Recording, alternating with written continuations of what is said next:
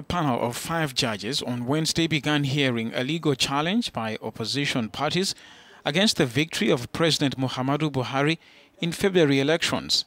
The People's Democratic Party and its candidate, former Vice President Atiku Abubakar, are challenging the re-election of President Buhari of the ruling All Progressives Congress Party in February. They say the vote was marred by irregularities.